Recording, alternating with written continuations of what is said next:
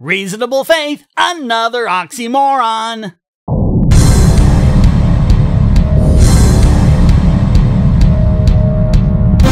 I'm talking about a revolution that has been going on in the academy, particularly in philosophy departments. For those of you who don't know, this moron is William Lane Craig, a Christian apologist famous for advocating a particularly dumb piece of idiocy known as the Kalam Cosmological Argument. But that'll have to wait for another day. Today, he has a completely different, particularly dumb argument to make. The new atheism is not an academic movement. It is a movement in pop culture.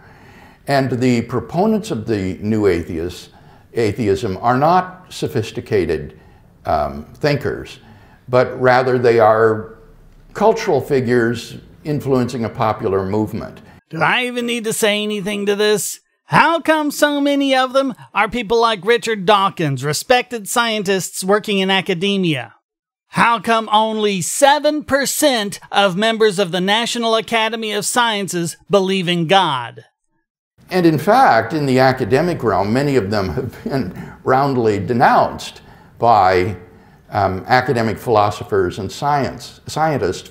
Oh God, you're gonna make me do it, aren't you? All right, hold on, here we go. Now let's see, where did I put that? Oh yeah, it's over here behind Phobos. All right, hold on just one second. All right, here it comes in, incoming. All right, now just go around the back here and turn it on, and... For their naive scientism and verificationism.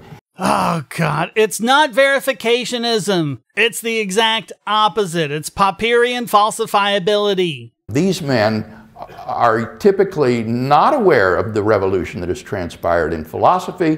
They're not aware that the positivism and verificationism is now obsolete and regarded as untenable. William Lane Craig is a liar. He knows perfectly well that Popperian falsifiability, which is the basis of new atheism, is a rejection of positivism. In fact, Karl Popper's 1959 book, The Logic of Scientific Discovery, was pretty much a no-holds-barred attack on positivism.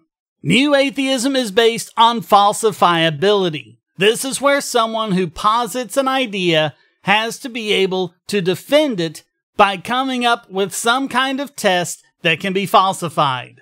People who are skeptical or doubtful of it don't have to do anything. So if you're gonna come along saying that there's this being called God and we don't believe you, it's up to you to prove it. And so you have this pop cultural movement that is going on in quite the opposite direction of the academic movement. No, that's you, Craig. And my hope is that over time, this academic movement will increasingly filter down into popular culture and begin to affect popular culture as well. Oh, that's the last thing you want, because the popular culture isn't familiar with Popperian falsifiability, and Popperian falsifiability eliminates all of the arguments you have for God. None of them withstand any scrutiny when viewed in a logical or scientific context or when examined using the methods of rationality.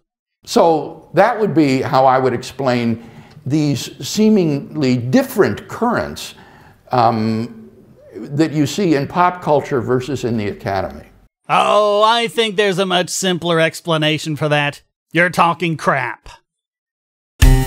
Hey, if you enjoyed this video, why not hit like and subscribe? And to make sure I can keep producing content, support this channel by becoming a patron. And check out all the other great content here, like this video selected especially for you.